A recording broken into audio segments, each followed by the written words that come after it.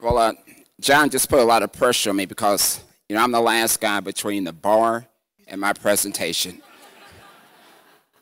Well, indeed, it's a privilege and an honor for me to have the opportunity to speak to you today.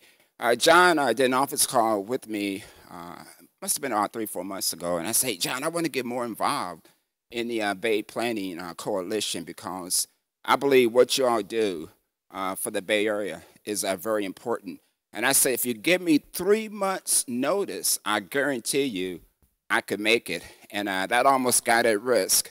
But I got in from Washington, D.C. at 11:30 last night just so I can be here. So I really am greatly appreciative to John Coleman and his leadership, as well as the President, Scott Warner. And how apropos, as I look to my right shoulder and I see the Bay Planning Coalition has been going on for about 30 years. And when I look back at my service to the nation of active duty service, it's been 30 years. So as I reflect on my service, I can only imagine some of the great things and what the Bay Planning Coalition has meant to the Bay Area. And so to each and every one of you all the speakers, I've had a chance to listen to you. I've taken great risk. I have not checked a single BlackBerry email message since I've been here because I wanted to really have an opportunity to listen to your issues. And really, I was really happy to hear some of those other questions because what John told me, he said, hey, no double jeopardy. So if a question was already asked once, it can't be asked again. Well, before I get started, what I would like to do is just really show you some of what the Corps of Engineers, what we do from a national perspective. Lieutenant General Bostic, the Chief of Engineers, he has really 4 campaign plan goals, and I'll talk to those goals briefly. Support the warfighter, transform civil works, reduce disaster risk, and prepare for tomorrow. So with this video, really led by Steve Stockton, many of you all know Steve Stockton. He has put a lot of tremendous energy and a lot of initiatives in the Bay Area as well as the region here. So if we can go ahead and pull the video up, I would appreciate it. As John mentioned, I'll be departing soon, and it's definitely bittersweet. But with me today, I have Lieutenant Colonel John Baker, who commands the San Francisco District.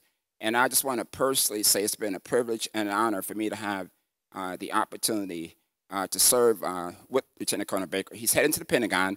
I've had 4 assignments in the Pentagon. I do not want another assignment in the Pentagon. But nonetheless, let's give John a round of applause and wish him farewell.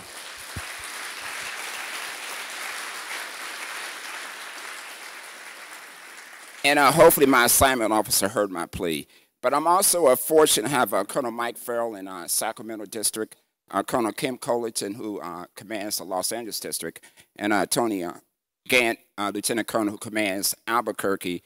And Tony, too, should be going to the Pentagon, and she's going to be the military assistant for the Secretary of Civil Works. So I'm both extremely proud of both John and Tony and wish them fair winds and following seas as they take their assignment in the Pentagon. It's really good for me to be here. Where's Monique? Is she here? Monique said something that was really intriguing to me because I heard a lot of great discussions today about aging infrastructure and about climate change. She said something, a floodgate in the Bay Area. And I would tell you, if we can figure that out, then the solutions to climate change would be pretty simple. If you understand the hydrology of the Bay, just what an amazing water resource we have here. Me growing up in St. Louis on the Mississippi River, once I crossed the Rocky Mountains to the area west, I really did get a great appreciation of the many challenges that you face here in the Bay Area. I am very pleased to say that the House and the Senate yesterday filed water, so hopefully that's going to get passed here in 2014. There's a lot of great projects and a lot of great initiatives. Some of those initiatives Congress Garmini spoke to on today, and it was really a privilege for me to be with Congressman Garmini when I did my congressional visits, and he had his staff come in and he said, wait a minute, because they were trying to get him to move to his next session. He goes, I've got a Corps general here, and I'm going to pin him down as long as I can. But we really did have a great session. I told Congressman Garmini I would share that story with you all today. I mean, the Corps is really active in a lot of things. Some of those pieces you saw in one of our USAID's campaign plan goals, which is transform civil works.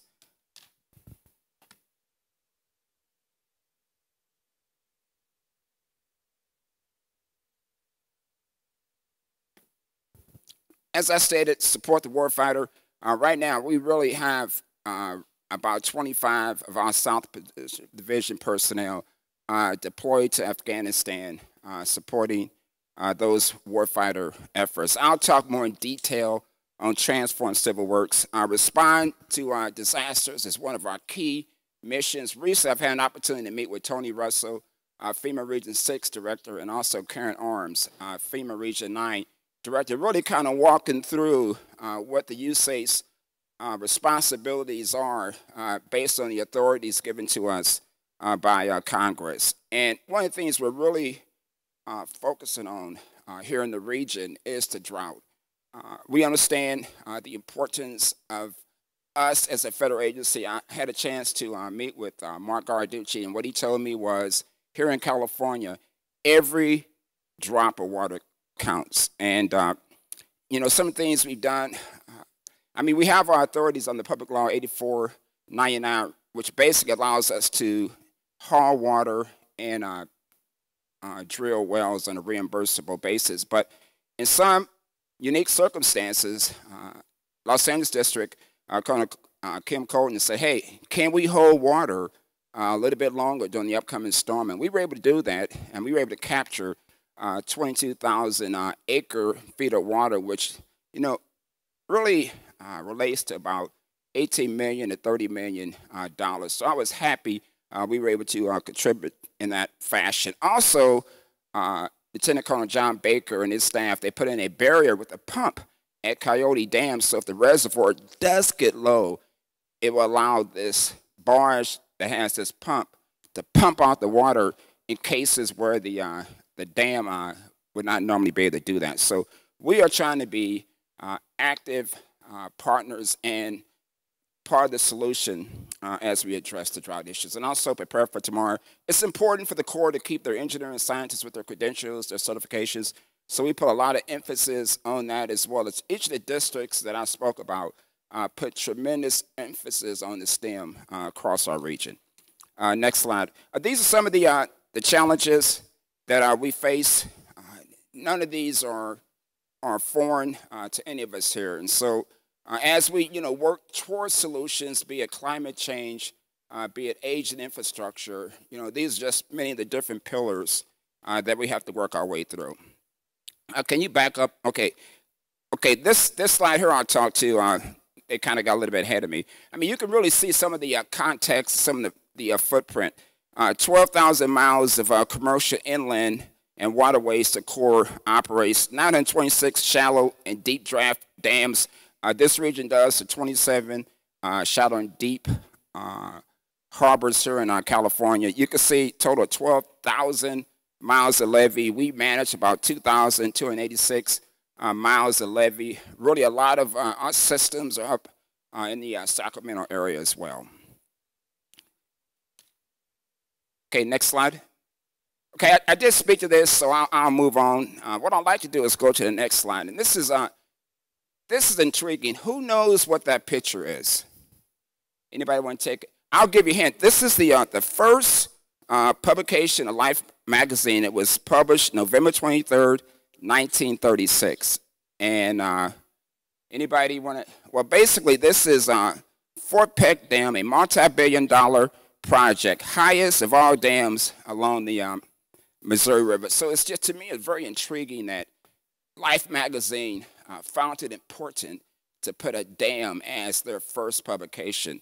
What a vision that is. A watershed approach is nothing new. Neglected waterways demands a hydropower throughout this country and calls for irrigation projects in the area west drew attention to the natural water resources at the beginning of the 20th century. So really, we're looking at multi-purpose ways to solve some of the water challenges here in the West. And I'll talk a little bit more about that later. The majority of the U.S. infrastructure was built between 1920s and the 1980s. So that infrastructure is aging. We talked about climate change, and I think Mike from Redwood City, if you can raise your hand, I had an opportunity to visit Mike in Redwood City. And I was just intrigued at the port they put in. They accommodated for climate change. They raised it 2 feet, and just, people take initiative, just like everyone here in this room. And really, it's not what can the federal government contribute, what can the state, local government. It's really what can we all contribute to solving our nation's infrastructure, aging infrastructure challenges. Next slide. In 2006, the American Society of Engineers gave America's infrastructure a grade of D. In 2001, we did increase. It moved to a D+, but still, it shows we have a long way to go. China spends about 7% of its gross domestic product on infrastructure. India, about 5%. We spend less than 2%. And so clearly we have ways to go collectively as we solve our nation's aging infrastructure challenges. Okay, next slide, please.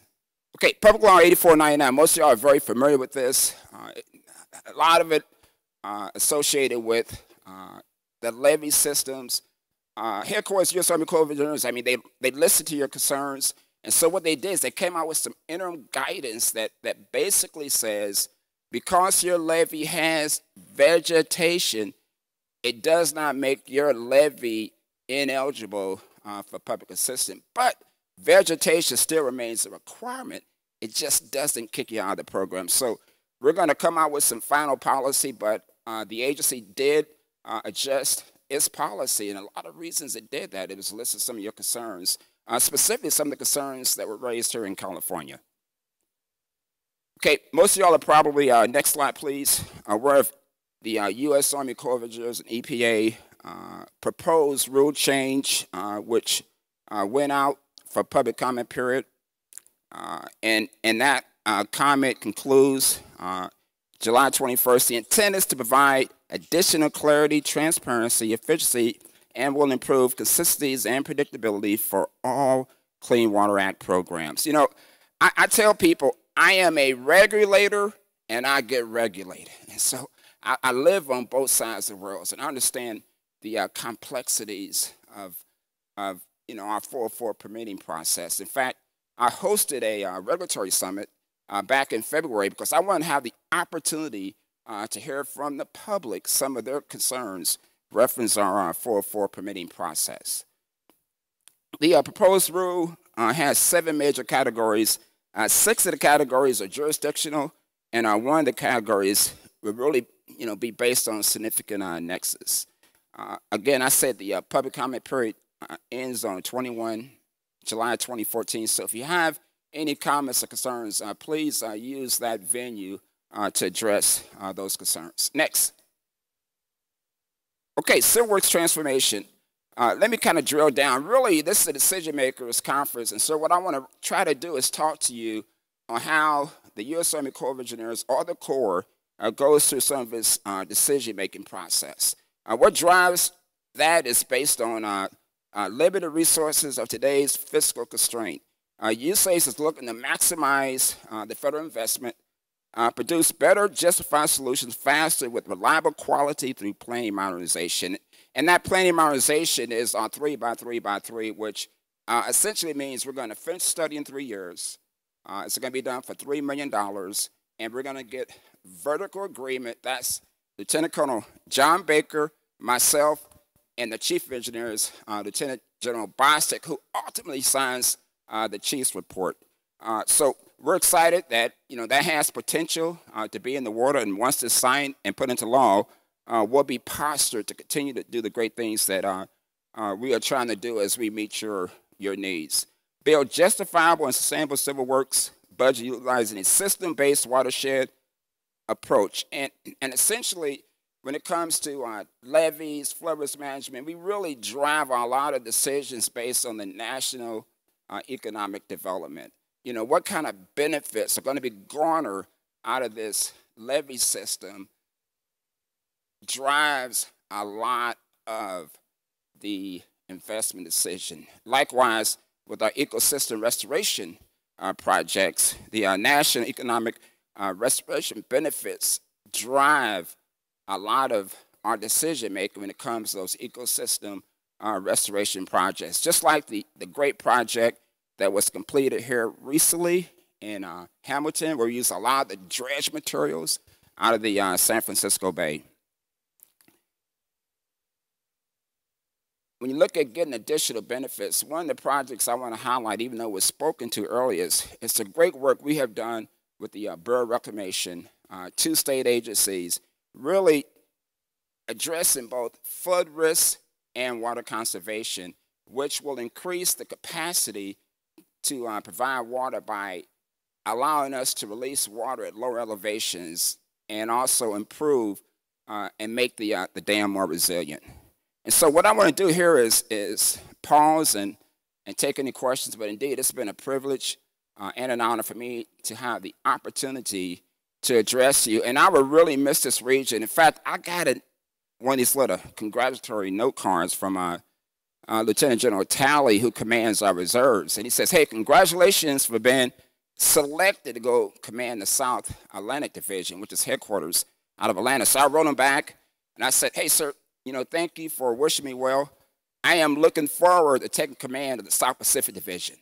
And so my secretary said, hey, do you realize you said you're going to take command of your same division? So it shows my heart, my thoughts are still here in San Francisco.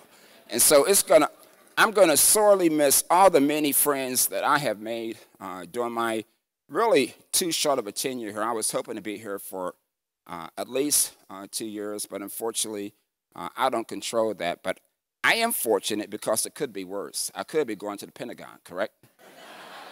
So now, if I can warn you, I mean, I noticed that when Larry, who's been a great friend of mine as well, and I've had an opportunity to meet, this microphone had a chance to go down to like 5 people when questions were asked. So they had a lot of depth up here. And so hopefully I can, you know, answer any questions. If not, I'll take a note and I'll get back with you. But again, it's just been so great for me to have the opportunity to speak to each and every one of you all. Thank you so very much.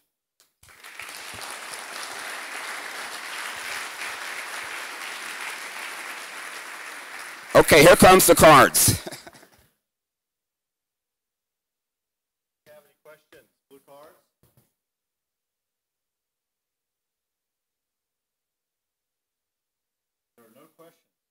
Easy, sir.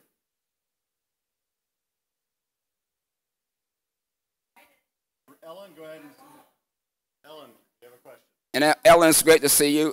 Ellen and I, we've met a couple of times, you know, working, you know, some really complex challenges on the Bay to Stockton study, as well as, you know, Lieutenant Colonel Baker and his team, they have really pushed the envelope to the San Francisco shoreline. I believe we have, remember I talked about the vertical agency, district, region, headquarters, USAID's agreement to take the San Francisco shoreline study and really address in the design some of the climate changes that really a lot of us have been speaking to on today. But I didn't mean to steal your thunder. So do you still have a question? Okay, next question. No. Yes. Okay. So that's the context of my question: marrying up beneficial reuse of dredge material with South Bay Salt Pond restoration goals, and I'm considering, want to dig in deeper to the word of provision that looks like the federal standard on a navigation project, which is least cost environmentally acceptable project. That's the federal standard. That might be given some more flexibility if an ecosystem restoration project, such as delivering dredge material to, let's say, a levee, such as over at Eden Landing, could be, the benefits from that could be counted in that discussion in looking at benefits to the navigation project of, let's say, Redwood City Harbor. So is that too much of a complication? But the idea is, are we able to look at benefits from an ecosystem restoration project in the utilization of beneficial reuse of dredge material?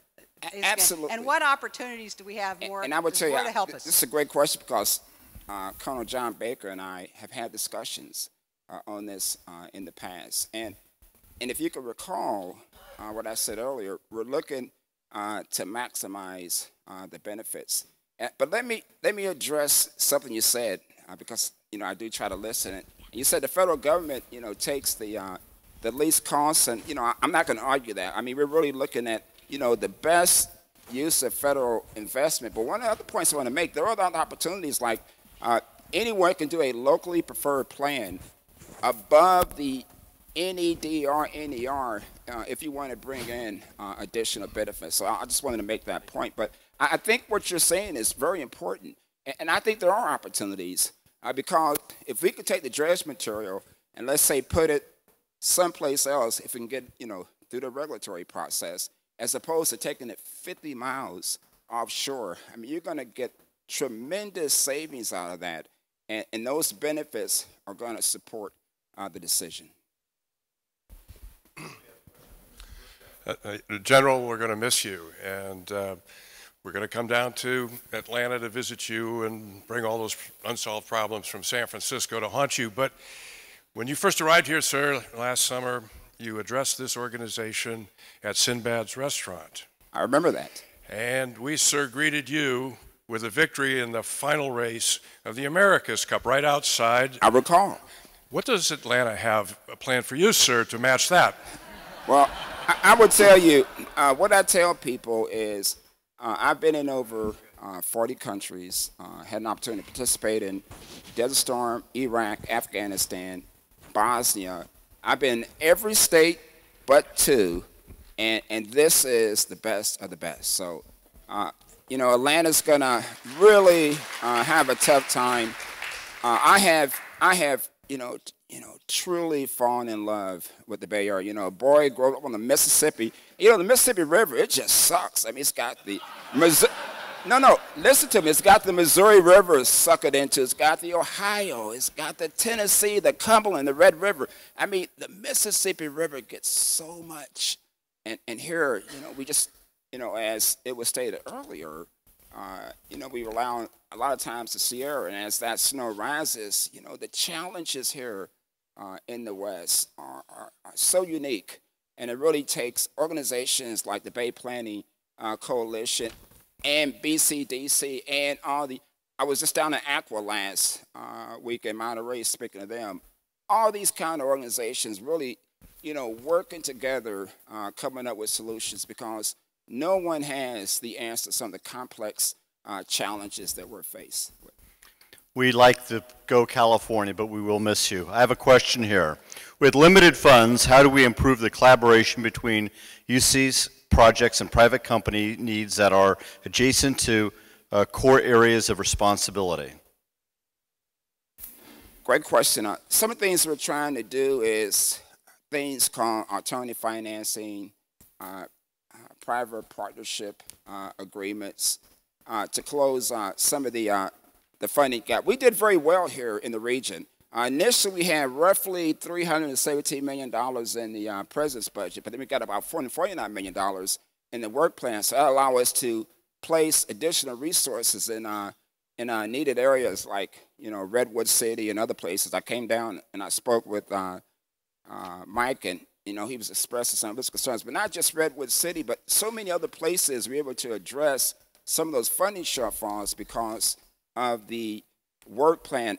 That's not a guarantee that future years are going to, afford us those kind of opportunities. So what we got to do is be creative, looking at ways. So, for an example, if we can figure out, how to hold more water, and that water district buys that water, and then they do some type of maintenance on our dams, that collaborative effort, we're trying to look at being creative, and we're willing to take those kind of risks. Excellent. Are there any other questions? If not, please give General Turner not only a big thank you for this, but all his service to the country and to our area. And I'm going to deeply miss John. When I first met John, I mean, we have a lot of common things. You know, my father's name is Lafayette. He was born in Lafayette, California. We're both Eagle Scouts, and so it's just, you know, I'm going to miss serving with you, and I wish the Bay Plain Coalition all the best. Great. Thank you, sir. Thank you very much. With that, we're about ready to close out this program today, our 27th Annual Decision Makers Conference. Again, without the sponsors and you, the attendees, we would not have been able to do what we've done today, as well as all the speakers and panelists. The PowerPoints that you did see up on the video earlier will be next week on our website, so you can access all of them there. As well, the video, which we've been filming this today, as soon as that is up and running, we will let you know so you can get that information as well.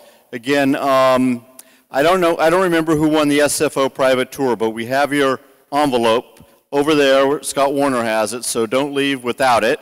And we're going to meet after this if you'd like to join us at the Lake Chateau across the street, if it's over there to socialize. Again, we will be holding June 11th a briefing on fuels for transportation, looking at LNG, CNG. The Coast Guard has agreed to participate, as well as the oil industry and those who are the producers of LNG and CNG. It's a new but controversial in some quarters. It's the fuel to bring into an urban area, but it's also the wave of the future. And then a lot of what we talked about with energy and water. September 5th in San Francisco at the auditorium at PG&E. We'll be holding an all-day workshop on that, and we've invited Senator Feinstein and Governor Brown, and we'll be at the tail end of the drought, we hope, and there'll be a bond election in November, so it'll be very timely with what we'll be talking about. And then John Englander, who gave a wonderful presentation today on sea level rise and put it in a different perspective, I think, than a lot of us have heard about.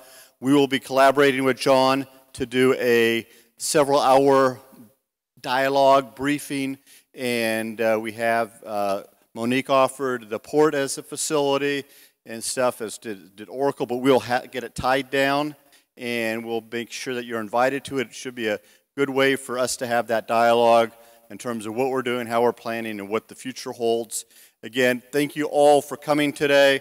We appreciate your support and look forward to seeing you down the road. Thank you and have a safe drive.